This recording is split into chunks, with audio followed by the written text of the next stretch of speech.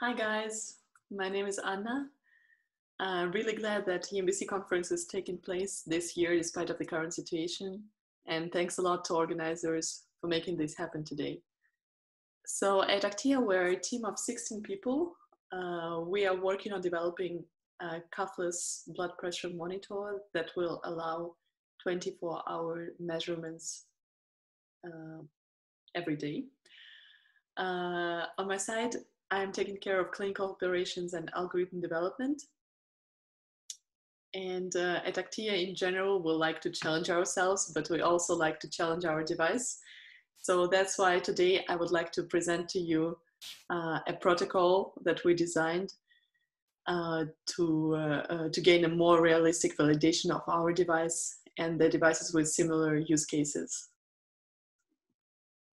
So what is actually the set and setting of blood pressure monitoring today?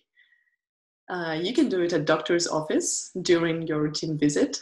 And here the doctor will make sure that you are seated and relaxed and your arm is positioned at the heart level and that your measurement is reliable. Your doctor might also ask you to monitor your blood pressure at home yourself, for example, once per day. It will allow a doctor to get more information about your state. But in this case, you will be the person responsible for making sure that your measurement is reliable.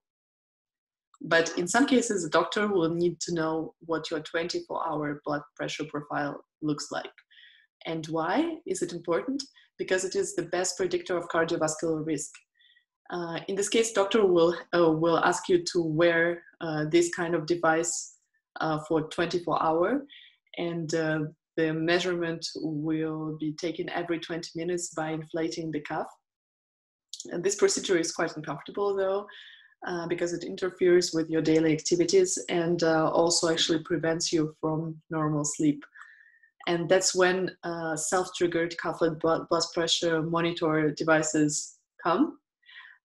These devices have great clinical potential, similar potential to provide clinically relevant information as ABPM devices. However, they accompany patients throughout their daily activities without really interfering with them. And they also do not produce any sleep. They do not disturb you during the sleep. However, there are a few things to keep in mind about these devices. First of all, they do not measure direct blood pressure, but they estimate some physiological features and then estimate blood pressure from those features. And the second thing to keep in mind, as these devices are self-triggered, usually doesn't press the button to start the measurement. So it's the device that actually decides when it's the right moment to monitor your blood pressure. And with this, we can imagine the whole range of daily life situations in which you are not in the position seated and relaxed and your arm is not at the heart level. And what does it mean? Well, actually in different body position, your intrinsic blood pressure values are different. And when your arm is not at the heart level, you can expect 7.5 millimeters of mercury overestimation for each 10 centimeters of height. So these are the things that can happen to self-triggered cuffless monitors. However, these questions are not yet addressed with the existing protocols that were not designed for cuffless devices. And that's why with our team, we decided to design a new cuffless-friendly validation protocol to be able to assess our device in a more realistic scenario. So we suggest to include two things into this protocol. First is a hydrostatic pressure challenge and posture change challenge. And we advise the investigators to make sure that they choose a reference device wisely, because the reference device have to provide accurate measurements in those two challenges. We also suggest to include 4 building blocks in the protocol, which are cuffless friendly. So first is initialization procedure, then baseline assessment, meaning that we measure blood pressure in seated and relaxed position with the arm at the heart level. And we also suggest to have those two challenges, posture change challenge and hydrostatic challenge.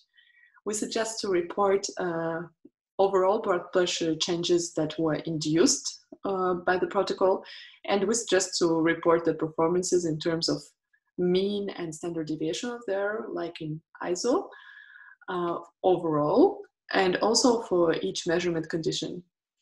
We also suggest to report the ability of the device to reject unreliable measurements, which we call the acceptance rate.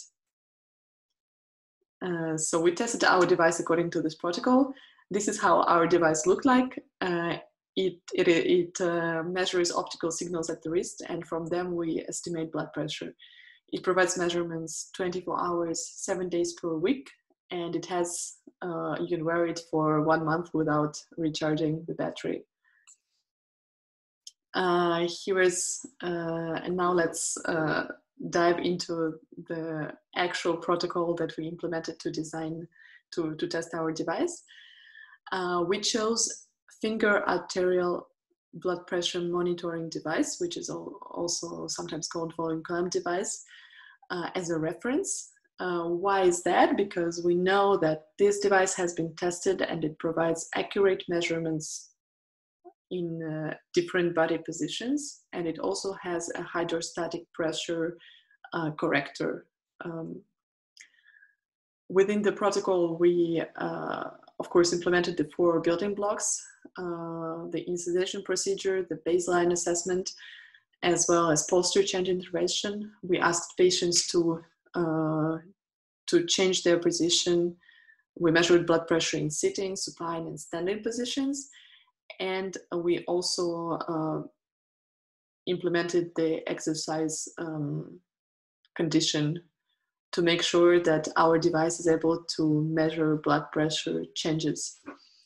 For the hydrostatic bias intervention, we created a condition in which we asked patients to lower their arm 30 centimeters below the heart level and position the arm on the lap. Here are the results in terms of study population. 10 healthy volunteers participated in this study, including 5 females. We were able to induce some significant blood pressure changes for both systolic and diastolic blood pressure. Now let's look at the overall performances in terms of mean and standard deviation of the error. As you can see, these performances were good and satisfied ISO requirements for both systolic and diastolic pressures. Now let's go and look into a posture change challenge. So here you can see the mean and standard deviation of the error for diastolic and systolic blood pressures. We see that for all conditions, the requirements were satisfied except for the standing position. You see that here the standard deviation is higher than 8 millimeters of mercury. But now if we look at the acceptance rate, we see that in this condition our algorithm was able to reject most of the measurements, considering them as being unreliable, which is great news. Now let's look at the hydrostatic bias challenge. For this, let's look at the condition arm on the lap. You see that we were able to satisfy ISO requirements in terms of mean and standard deviation of the error. However, the error that we could have expected here is about 20 millimeters of mercury, so it's pretty good results. We're happy with the performances of our device. So to conclude, Aktiia Bracelet was able to provide accurate measurements in sitting and supine positions and is not affected by hydrostatic bias. I would like to thank you for following this presentation and to leave you with the message that we believe that cuffless devices have a great potential for 24-hour blood pressure monitoring, but only if systematically validated. And I would like to say once again, big thanks to you, and also to thank the entire team that is working really hard every day to make this happen. If you have more questions, or if you would like to learn more about what we are doing, please visit our website. And if you have further questions for this presentation, please do not hesitate to contact me. Thanks a lot and enjoy the rest of the conference.